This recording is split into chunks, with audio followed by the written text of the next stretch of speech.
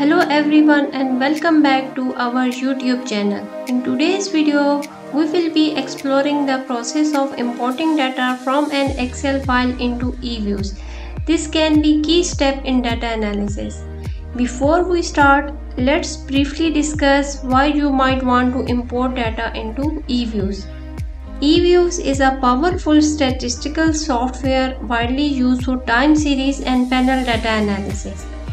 Importing data allows you to explore EViews feature for in-depth analysis and visualization.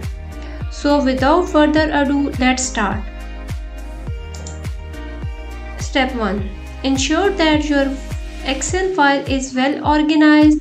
Each column should represent a variable and each row should represent a different observation. Make sure your data is clean and free from errors. Like in our data file, we have time series data from 2015 to 2023, and we also have data for 4 variables. One variable is the dependent variable and other 3 variables are used as independent variables. So before starting data analysis, you must need to save file at some particular location in your laptop, and you also need to save your file as CSV format. So for importing file, you need to open EViews window, then click on file, then click on import. After that, you need to click on import from file. Find the location where you put your file. Here I save my file in desktop, then click on this.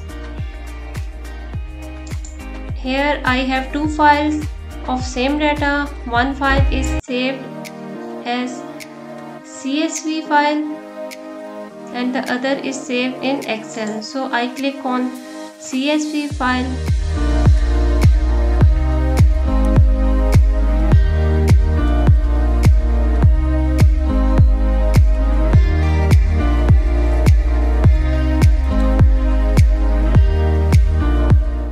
EViews will display a preview of your data.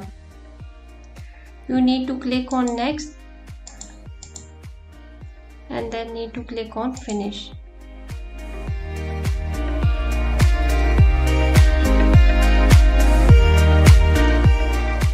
And there you have it.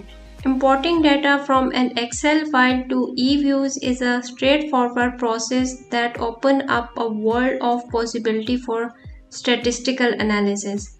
So by following these steps, you can easily import your data into the EViews.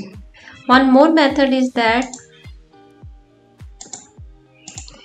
you need to click on file, click on open, then click on foreign data as work file.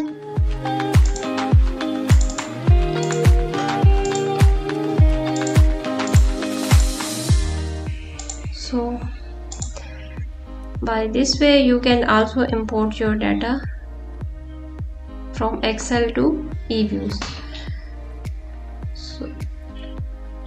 So like this is the data for one particular variable.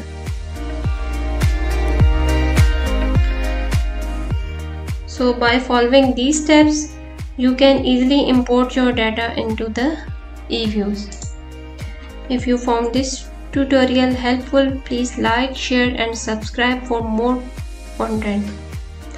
And don't forget to hit the notification bell to stay updated with our latest videos. If you have any question or suggestions for future tutorials, feel free to leave them in the comments below. Thanks for watching and see you in the next video.